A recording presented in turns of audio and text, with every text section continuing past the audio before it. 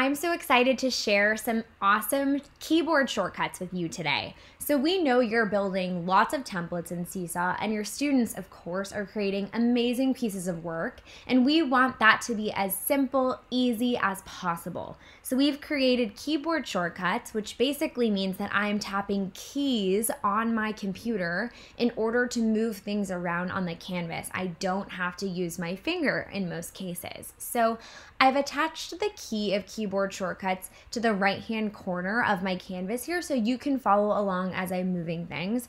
I'm not going to demo every single thing, but I'll show you a couple quick ones. And I am currently on a Mac, and so I'm going to be following these Mac commands here. But if you're on a Windows, you would just follow the Windows commands on this left side.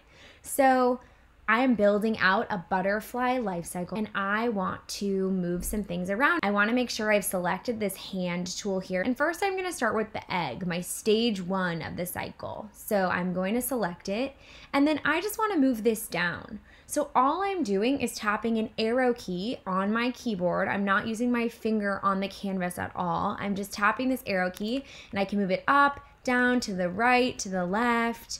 So I'm going to move this down. This is the first stage of my butterfly life cycle. And then I want to grab the corresponding label. So I'm just going to tap this label here. I'm using my finger to do that. But then again, I'm just going to move this with the arrow key on my computer. So you'll notice there are lots of different things that I can do according to these keyboard shortcuts. Let's say I want to duplicate this label. All I do is click Command D. And there I go, I have another one that I can move around. Let's say that was an accident, I just tapped delete, it's gone.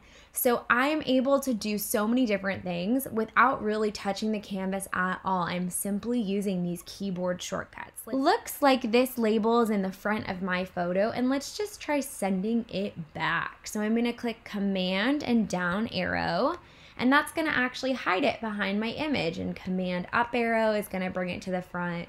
So there's so much I can do. Let's say I'm building this template and I don't want students to move anything. I can actually lock this label in place by simply tapping Command Shift lowercase l. So I'm gonna do that now. And now I've locked this label, it's unmovable. So you'll notice I didn't tap any of the 3 dots. I didn't have to unlock anything or move anything. I simply used the different keys on my keyboard in order to make all of this happen.